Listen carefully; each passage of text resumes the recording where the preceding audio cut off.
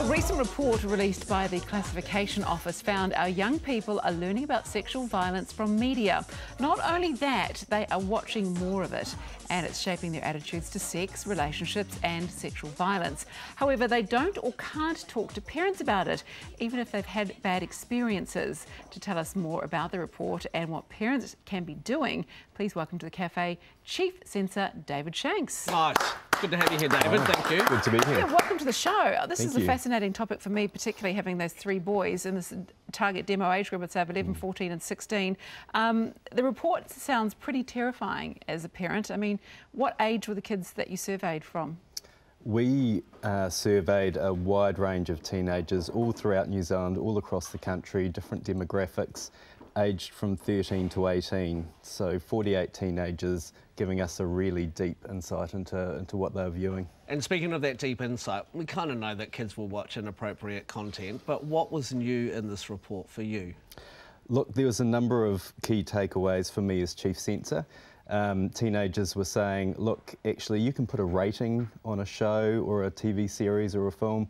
We won't necessarily respect that, but we'll pay attention to it. We'll see what the rating is and we want to know why you gave it that rating. So one of the key things was the note in there as to what's in this is important to teenagers. This is the thing too, and also with passwords, if kids learn your password pretty quickly, they can be watching things on Netflix that they shouldn't be watching, but they want to watch it because they think it makes them cool. I mean, what are our kids telling us in this report that we're not aware of? I think one of the other key takeaways from this report is that teenagers are saying, look, we're watching all sorts of content on all sorts of different platforms.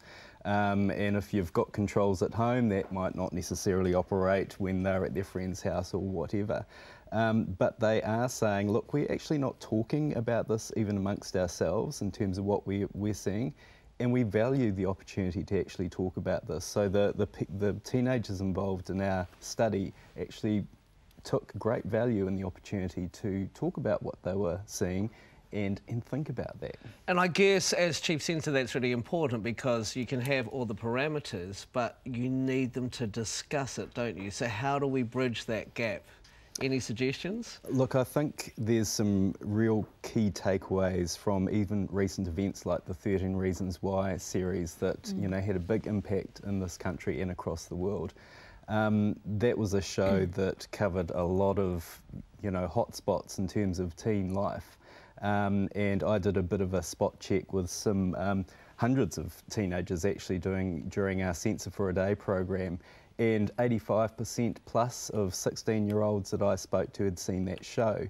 That provides an opportunity for parents to go, aha, this show is on, actually my teen is quite likely to see it, I should watch that and actually talk to my child about it. That's what I did. Exactly that same great thing. Opportunity.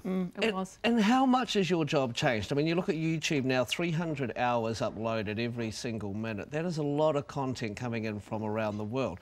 And I guess the role of the Chief Censor has changed a lot. So what, how do you handle that? Yeah, look, the whole industry has been disrupted and I've been talking to industry people about exactly that.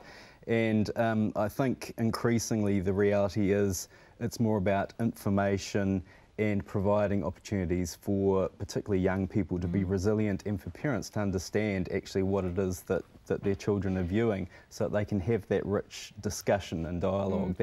That's much more a focus going into the future to deal with that level of content. So how do we actually teach them then to question what they're watching? That's what Mel needs to know. Or think maybe if they're too young for something that maybe how do you make them realise that it's not appropriate what they're watching? Well, I think again you take an opportunity as a parent, as you did, where you've got a show that they're watching, you watch it, maybe not even necessarily with them, but you make sure you're watching it so you can pick out those points to have those conversations.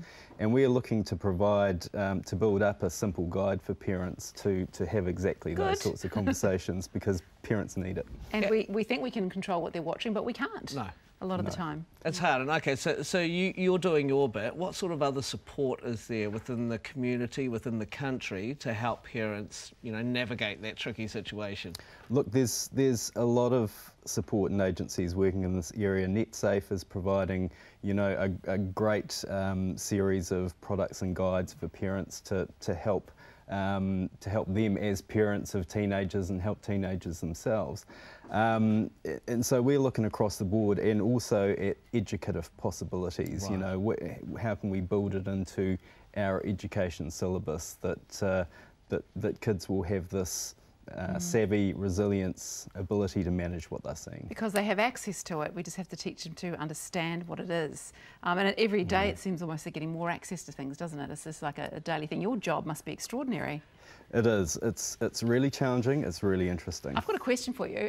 So when you're at the movies, censoring movies obviously, do you sit there with a clipboard and tick things off? I mean, how does that work? Absolutely. We've got a special purpose-designed clipboard with a little light and a full setup for reviewing movies. And look, also while you're here, I've been always curious, what's your barometer for decency in terms of where other countries sit? Is New Zealand a bit more liberal? Is it down to you? How do you judge what's appropriate and what's inappropriate? It's really interesting looking at the international comparisons because it's right across the map in terms of, you know, international perspectives. And New Zealand has its own kind of angle on things in terms of our tolerance for language and nudity, for example, might be a little bit higher than in some countries, but our tolerance for violence and in particular sexual violence is not so high. Right. So yeah, it's reflected in our culture. Big job. Yeah, big job. That's fascinating. I could actually talk to you for a lot longer about this. I'm looking forward to those guidelines. That awesome. booklet, you just sent it this way. I could definitely deal with it. Thank you so much. Thank you. Great. That's some really great advice from David and a much needed conversation to be had as well, I think.